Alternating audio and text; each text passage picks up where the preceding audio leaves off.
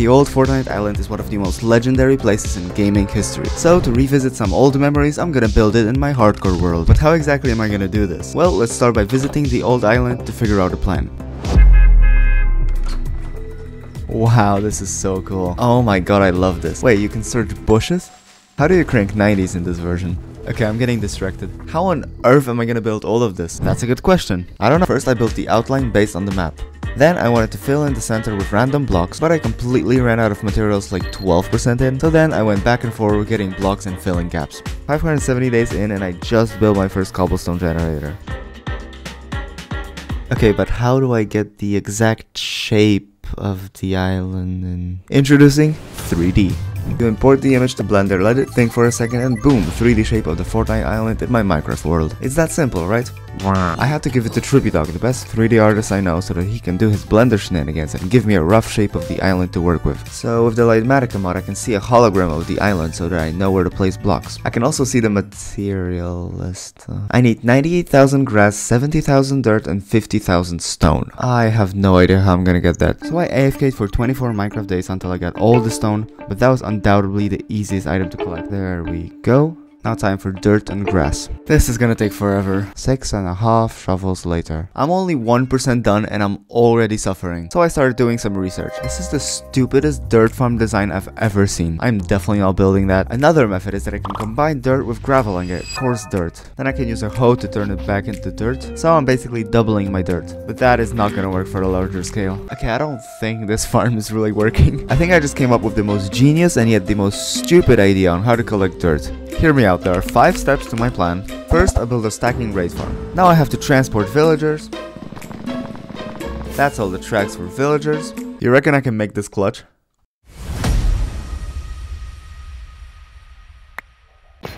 Oh, what? Anyways, villagers were on their way. That's the farm done. Let's get Bad Omen real quick and see if it's working. So far, so good. Oh snap, they're not supposed to be here. Oh no. Okay. There's like 6 raids here at the same time. As always, escaping saved me from my problems. Apparently I left some blocks for pillagers to spawn on, but it's all good now. I AFK'd there for over 5 hours exclusively collecting emeralds. That is almost 6 double chests full of emerald blocks. Now I gotta wait for a wandering trader. So in the meantime I'm gonna build a concrete converter that will help me get dirt later. Once again I'm using Lightmatica to help me with building. We need coral for TNT duplication. And it's working perfectly. But I actually don't need it until I get Podzol. The wandering trader finally spawned, so I gave him an offer. Listen bud, I either have a loaded gun or a bag full of money. You better sell me Podzol. Yes, perfect, okay. You may be asking, why Podzol? Well, Podzol happens to be the only block that you can buy for emeralds and turns it to dirt when broken. So I started buying all the Podzol. Now you might be wondering, how is this guy not locking his trades? Well, that's one of the options in the Tweakeroo mod. That's literally the answer. Right, the first guy disappeared about 70% in, so I had to wait for a new one. In the meantime, I got more shulker boxes. I also hit day 750. And finally, a trader spawned. Right, now we're gonna use the concrete converter I got before to turn Podzol into dirt. And on day 800 I converted all the wait, 800? So that means we have all the dirt? Well, no. See, this farm converts about 97% of your items and the rest gets blown up. So we just gotta get a bit more manually. Alright, so that is 98 shulker boxes full of dirt. Right, yeah, that is all the items, yeah. Wow. Right, let's get to building. As you can see, this took me a while. Naturally, placing 170,000 dirt is really time consuming. But generally, it was a pretty relaxing experience. Eventually, about 90 Minecraft days later, I was done with the shape of the island. Right, the next step is to add grass on the top layer. This shouldn't take too long. Now that grass is spreading onto dirt, I shall add water to the river and Loot Lake.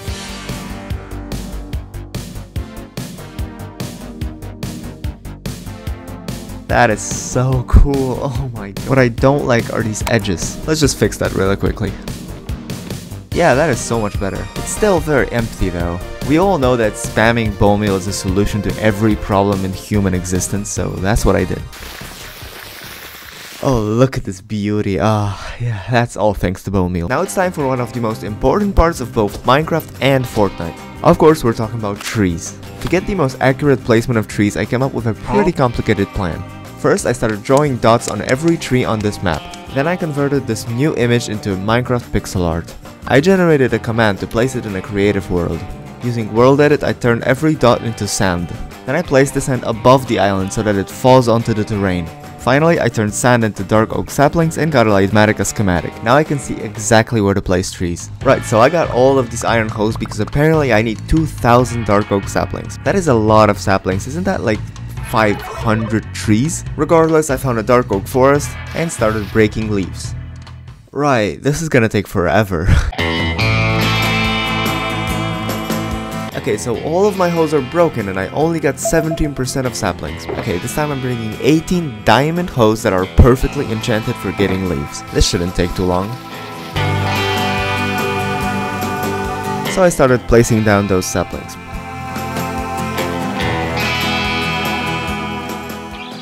Full squad on me. Yeah, I think they're bots. Cracked his shield. Got one. He's one shot. Bro is literally trash. Got him, GG's. Okay, now that these trees are growing, I'm gonna connect the island to the bottom of the ocean using sand. Yep, it's officially an island now. But to finish these trees, I'm gonna need dark oak leaves. Or oak leaves. See, they look exactly the same and are much easier to get. Y'all thought I couldn't destroy this forest anymore. Well, anyways, now if we just add more leaves to the side of the tree, we can be 100% done with the island environment. Okay, we're back on the old island to figure out what POIs I want to build. POI means point of interest, and it's basically every location that isn't named on the map because these ones I'm gonna leave for the end. Okay, I think I'm gonna build the prison first. Okay, so this is the shape that I'm going for. I know it's not too big, but don't worry, other locations will get bigger.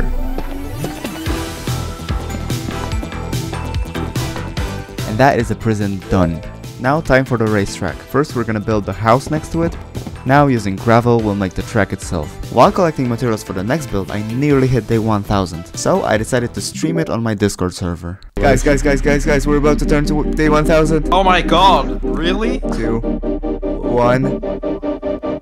It didn't turn in the menu, but I get... Wait. Just missed twice. Yo! Let's go. Kind of underwhelming, but let's go still. Okay, shut up. Okay, well... Yeah, that's it. Okay, that's it. That's it. Wow. 1000 days and that's and the subscribe button, let's go. Yeah, subscribe to Zenith, guys. If you want to hop on next time, make sure to join with the link in the description. Now we're building this car guy, truck person, wagon dude, coupe human. Okay, I'll stop. Then I built these suspicious looking RVs. Now we're building these containers that played a very important role in one of the most famous Fortnite videos ever. Yep, that's it. That's where I'll put the factories. Now for everybody's favorite location, the chair. That's literally it. Now for the house next to Pleasant Park that at one point actually used to be my landing spot. So I put in some extra effort. Then I built this unnamed house on the hill and started putting more houses all around the island. I wanted 20 of them to be exact. Also, I just realized that I built it in the wrong spot. This is where Tomato Town will go. So I gotta take this down and rebuild it in the correct spot.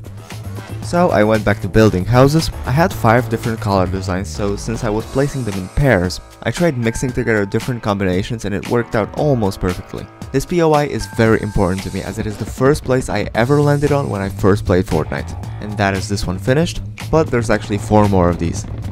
Then I built these sniper towers, this gas station, this line of transmission towers, and this little creepy spot. Then I started working on the first named location on my list, the Loot Lake. On the old island there were 13 named locations, but on this one I'm also gonna build tilted towers, because it's just too iconic to be left out. Now it's very important that this boat is facing this direction. Whoa. Now Wailing Woods might be a forest, but for the center part I actually need to remove some trees. I also gotta gather some moss.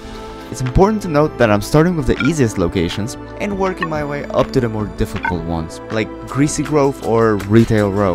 And that is Wailing Woods done.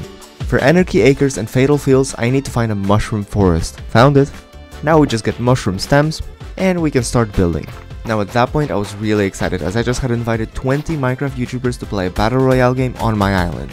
However, that meant I only had 1 week to finish building everything. So I had to work quickly or else some of them would not be able to make it. That is Anarchy Acres done. Let's quickly build Fatal Fields. Ever since I was a little kid, I always wanted a silver play button. And now seeing that it's actually possible really warms my heart. But we are not there yet. So if you want to help me make young Zenny happy, press that subscribe button. While I'm at it, I'm also gonna build Dusty Depot. I knew I didn't have much time, but I still had to put effort into making it look good, as it is a lot of people's favorite location. Now it's time for Lonely Lodge. This used to be my favorite drop spot, because it's just so peaceful and there's a lot of loot. I also have to build this house, and that is Lonely Lodge done. Moisty Mire is very simple to build. It's just some water, boats, and trees. But in honor of a friend I met early into my YouTuber career, whose name was I Lost Moisty Mire, I'm building this little statue. And I really like the way it turned out. I accidentally made Flush Factory massive, which meant I needed a lot of materials. Starting with andesite, also some deep slate, and yeah, that's about it. I had the rest in my storage. I actually put a funny Easter egg in this build, so I really hope someone lands here during the event. Salty Springs is my least favorite location on the old island. But here I tried some original roof designs to make it more interesting. It's still a boring location. So I have all the materials for Tomato Town except for one item. See, designing a tomato with a smile that does not look like from a horror movie is not an easy task. So for its eyes I went with wither skulls. So we need 2 of them. Come here, bro. Please drop one. I do not want to spend a long time here. Oh snap, I did not mean to do that. Oh. No, run. Oh, no. Okay, I'm taking damage. Oh, yes, he dropped one. Nope, my skull. Oh, leave me alone, guys. Okay, I'm on fire again. Oh, okay. Okay, I thought he was going to kill me. We got all the skulls! So I asked ChatGPT to tell me something interesting about Tomato Town. And it said that apparently there's also a real-life Tomato Town in Florida, USA, which is known for its tomato farms, tomato-themed events, and it is possible that the creators of Fortnite took inspiration from this real-life location when designing the fictional Tomato Town in the game. Alright, let's place the wither skeleton skulls. Oh, I love how it turned out. Then I built the competitive restaurant, which was a bit easier to make, though in order to make the burger look nice I had to make it extra large. There were also these 2 houses. Now I tried getting ChatGPT to tell a joke about Pleasant Park, but to be fair, he kind of sucks at humor. So instead, I'd like to give a massive shout out to Trippy Dog. Without him, this project would not even be possible. The link to his channel will be at the end of the video. For Retail Row, I need over 7 stacks of bricks, meaning 7 stacks of clay, meaning that will take a long time and the Battle Royale game is happening in 2 days. I also need some cobwebs. Actually, placing these blocks is the easiest part of the whole process. The most annoying thing is getting materials for every single build. But we are on a final stretch here. There's only a few things I need to do before the island is 100% complete. But before we build tilted towers, I want to construct a massive battle bus in the sky. To do that, just like in every episode so far, we're getting sheep. This time, it's because I need plenty of light blue wool and even more regular wool. That should be all we need, and for the final time I'll actually show you how I build these things. So first I gotta find the correct position. I would often use the tweak or free camera to see it better. Then I just go to that place, turn on easy placing, and just build until it's done. I just gotta hold my right mouse button. That's literally it. Okay, and the battle bus is done. We can finally move on to our last location. Of course, Tilted Towers is a pretty big location, so naturally I need to collect some materials. Most of them are easy and I already had them in my storage, but I need to go get 28 quartz, 64 granite, 380 diorite, and 466 bricks. First we're getting the brown stuff. Now time for diorite. Now quartz, more quartz. Finally a lot of clay. Why is this machine so loud? Now we gotta wait for all of it to smelt, and we'll officially collect all the items we need. That's all the blocks prepared. Alright, let's build it, I guess. I'm pretty sure ChatGPT just thinks every Fortnite location is inspired by a real place. Check this out. According to game developers, Tilted Towers was inspired by a real-life location called Times Square in New York City. The developers wanted to create a location that was fast-paced, densely packed with buildings, and offered a high-risk/high-reward playstyle for players. I don't know whether it's true or not, but the island is completely done. Yo, they're all jumping out. Where are we dropping, boys? Oh, this is so cool. The OG map? Okay, wait, hold on. Okay, yeah. Racetrack. Did you die? Are you serious?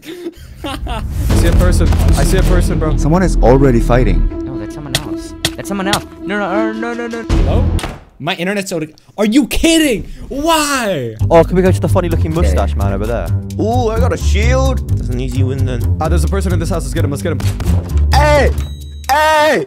I'm getting assaulted! No! I could hear someone. Oh, there's someone behind us. There's someone behind us. Dude, he shot me. I'm dead. I'm dead. Let's get him. Let's get him. Shoot. Oh, watch out!